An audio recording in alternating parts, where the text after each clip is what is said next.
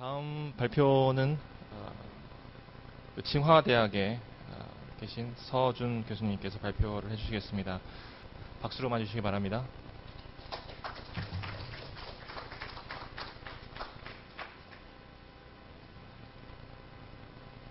Dear ladies and gentlemen, dear friends, good afternoon. 안녕, 하시니까. I just learned this sentence 5 minutes ago. It's my great honor to be here, and I sincerely hope my presentation today will be benefit for this symposium and be benefit for the understanding between our two countries, between our two peoples.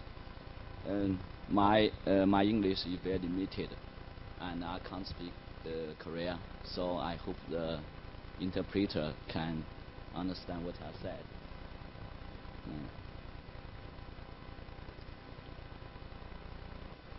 I will talking about in 3 experts. The one is about the national innovation system and some key indicators of China. And the second, I will discuss some major challenges in China. And the third, we were talking about the future, the strategy, and policy reform in China.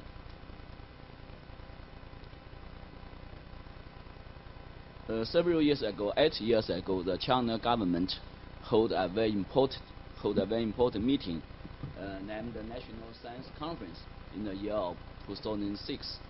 And in that conference, the government promulgated a very important middle and long-term program from the year 2006 to 2020. We call this MLP. And during this program, during the MLP, the China government established to build innovative nations in the year of 2020, and want to establish the innovation system, especially in 5 key systems. The one is about the technology innovation system and knowledge innovation system, defense related as science and technology innovation system, and the regional innovation system, and the third is about the service system. Let me show you some key indicators. The R&D investment is very important for the national innovation system.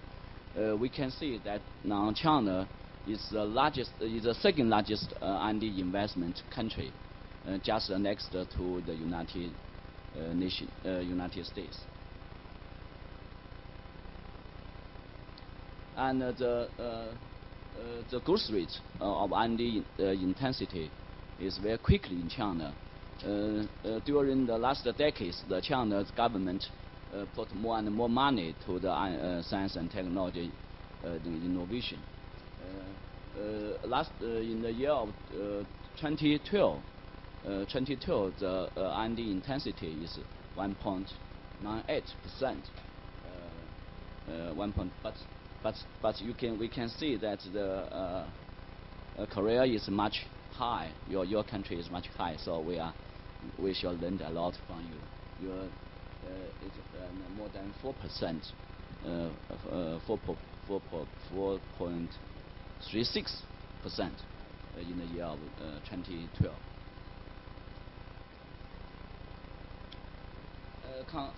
Considering about the rapid growth of GDP and the rapid growth of R&D investment, I estimate in one of my new book that the China will surpass the United States, and become the largest R&D investment country in the year of 2018.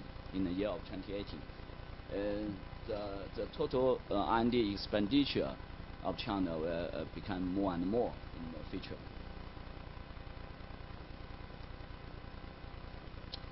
China is a large country with huge population, So the R&D personnel is very large. It's also very large.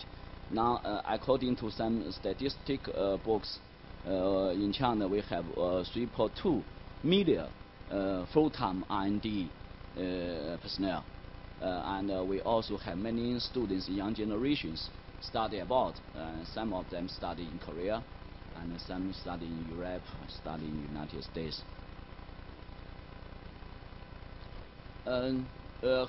This graph is about the quality and quantity about the publications. Now in China, the publication, the science and technology publication in China also grows very rapidly. China is now the second largest SCI paper in the world, but the highly cited paper are very less than Korea and some other countries.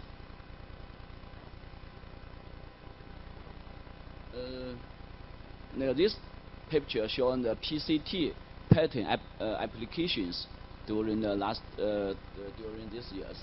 Now China is the third largest PCT application country, but in our study that the transfer from the PCT patents to the industrial is also very less. In our China is a central planning system, so the government play a very important role in the development of the science and technology. So this year, especially China reform and open policy, with the government launched many public policy to develop, to facilitate the innovation. In my school, I established a public policy database. We collect almost all the public database from the year of 1949 to the year of 2013 to the year last year. And the science and technology policy is part of them. According to my collection, during these 60 years, the central government almost published 4,700 public policy, especially for science and technology. 4,700, more than 4,700, and we can do some, because this database is a careful structure, and we can do some study using this database. In our China now we have a very stronger R&D program system. For example, the Ministry of Science and Technology organize and run many R&D projects. Now we have we call it there are some May programs and 16 mega projects and some other programs. In China, maybe some of you, because I know many of you visit China many times, that we have 3 programs that is very important and very famous in China. The one is the 86-3 program. This program is aimed for the development of high technology. Sometimes like the ATP program, just like the United States, and it's established in the year of 1986. So we call this 86-3 program. And the other program is 1973 program. This program is about the strategic basic research, not only fundamental basic research, because we also have NSFC, National Science Foundation of China. It supports the interesting oriented basic research, and this program, the 1973 program, is about the strategic basic research. We hold with a special target research program.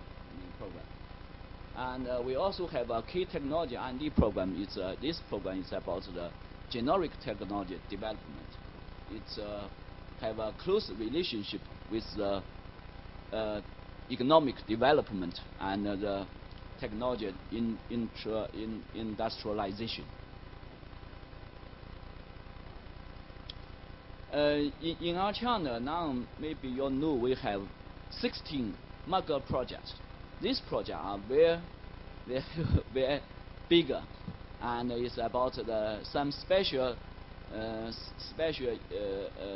area, special industry, special end, and it was established after the launch of MLP. After the launch of MLP, this picture shows some name and the leading agency of this mega program.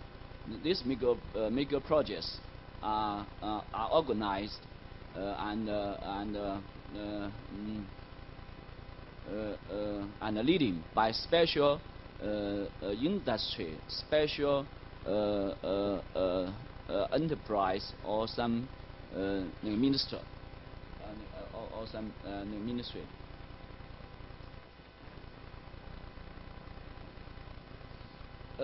In China, with the supporting of the 1863 project program, we have established 105 high-tech zones. Maybe some of you visit some famous high-tech zone. The very famous one is Zhongguancun. Zhongguancun zone is located in Beijing, in Tsinghua, just outside the Tsinghua campus. Now, this high-tech zone is play a very important role in the high-tech development in China, because more than 40%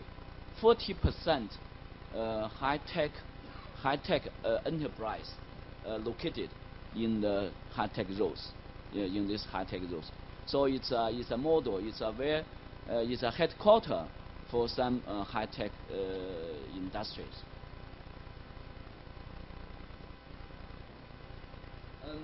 In our China, we also have some demonstration projects. This is I want to introduce you here because I think it's very special in China. In some field, especially in some renewable energy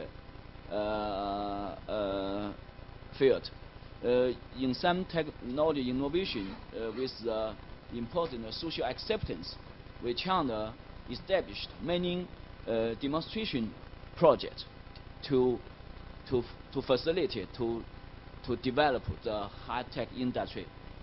For example, we have a 10,000,000 project, 10 cities and 1,000 vehicles. It's very popular in China for the new energy vehicles. The government support initiative and support this project, and have a collaboration with the private sectors, with the private sector to improve the social acceptance and improve the infrastructures. Infrastructure also is important for this kind of industry. So the 10,000,000, and we also have a 金太阳 Golden Sun demonstration project. It's to develop the solar PV plant, and we also have a 10,000,000盏 10 cities and 10,000 LED. Now China is I know the LED industry in China is very stronger, and almost all the it can be used in many fields. So China want to promote the LED industry, use this demonstration project, and especially in South China, in Guangdong province, the LED industry is very stronger. It's export to many countries. Although China's innovation system have achieved many progress, but we also face many challenges, especially for these huge and developing countries. So I think the first one is about is also about the investment. Although I think I mentioned just now that R&D investment is 1.9 is nearly 2%, but the total investment is also lack, and we hope the government put more and more money to the science and technology development. And besides this, I think the expenditure structure is not reasonable, because the very important indicator is that the R&D expenditure to the basic science, to the basic research, is very low. It's about 4.7%, and some other countries, some OECD countries, are very high. For example, for the Korea, it's about 18%. So in my opinion, I think the basic research, the basic infrastructure, and the basic instrument are very important for the development of China's science and technology. I call it 3B: basic science, basic research, basic infrastructure, and basic instrument.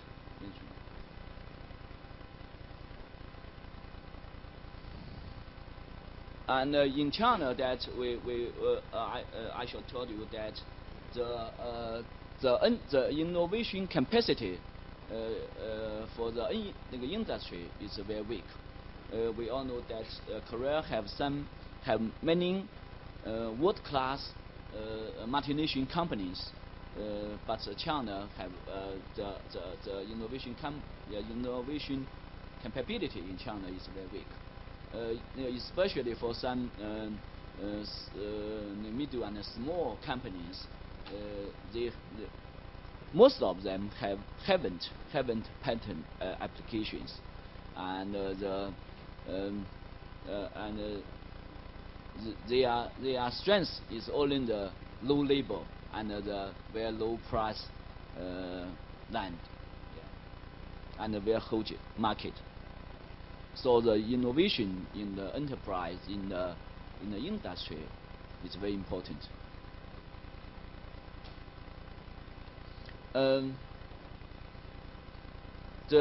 Another very very important challenge is about the innovation culture.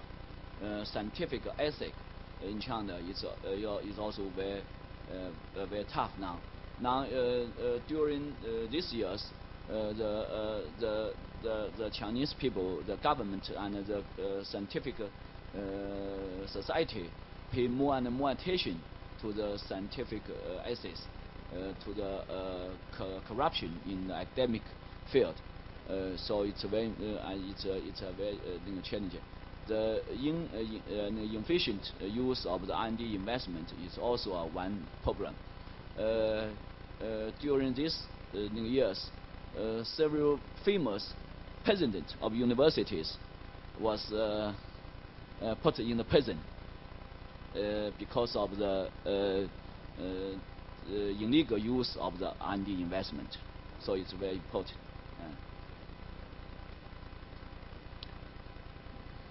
And the another challenges I want to say is about the global governance.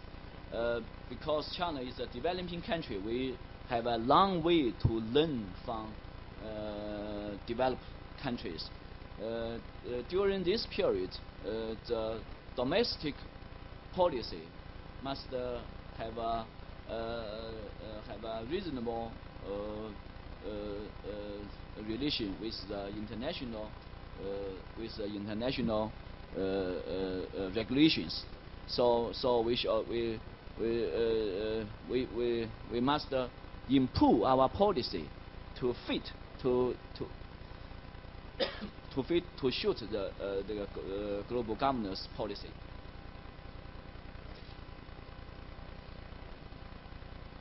As when we're talking about the challenges, in my opinion, I think the most important one is government policy. It is the government rules.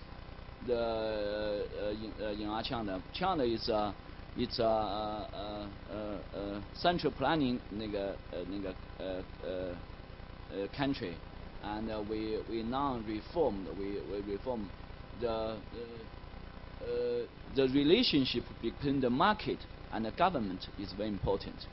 How to run, how to support the innovation, how to support the private sector is a major challenge for Chinese government.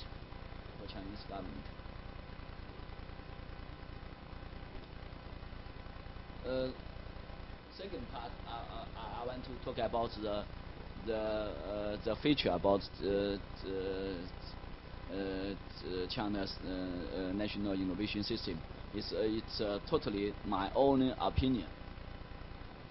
Last year, the CPC held the National Congress and established a new policy, a new campaign named to build innovation-driven development strategy. 创新驱动发展战略. Now is a new strategy in our China, and the new leadership use this strategy to improve the R&D development. In the MLP, China established the goal of innovation, the goal of 2020 to become innovative nations.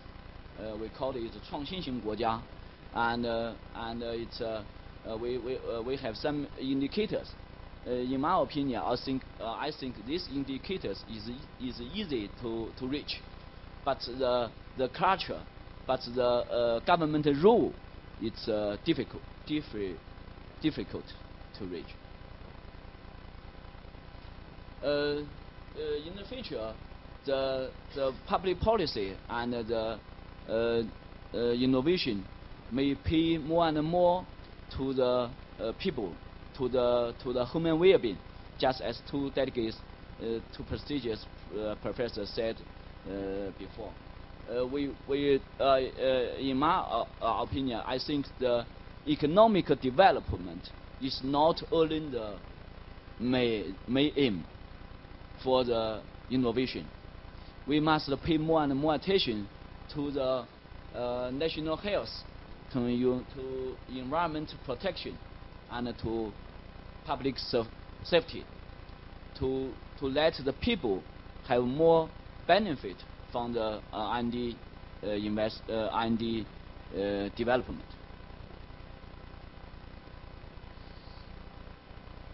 And the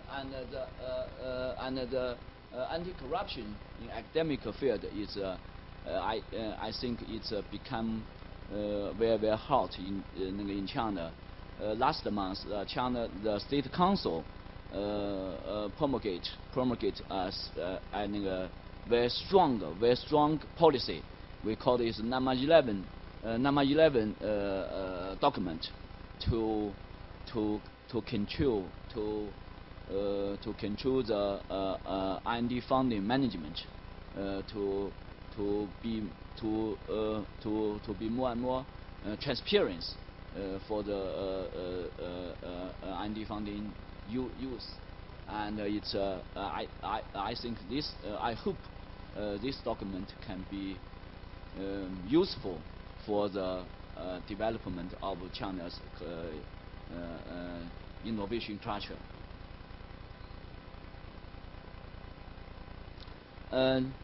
Another, I think the China government shall invest in the future. The basic science, the education are our future. So I think the policy shall enhance the fundamental research and the basic research in the future, and shall support the university become more and more innovative. Now we have a special program named 985计划 to build world-class universities. We want to lead some universities to become more and more excellent. So I think it's also very important, and we also want to improve the university industrial linkage to let the knowledge transfer from the university to the industry very fully. It's also a major issue in China, especially for the RPR policy. And the last, I want to introduce the a campaign in our China society now. At the beginning of this year, the China have started the assessment of the MLP, because this program is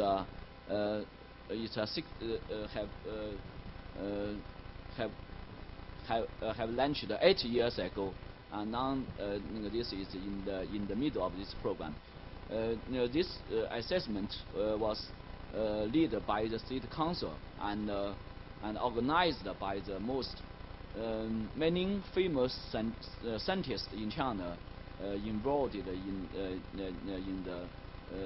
this assessment, and we also invited many foreign scholars come to Beijing to give them advice in an international perspective, and people and the universities and research institute are discuss this the outcome of the MMP during these 8 years. I believe after the assessment, many new policy will be built to support the next step. Okay, thank you very much. Thank you for your attention.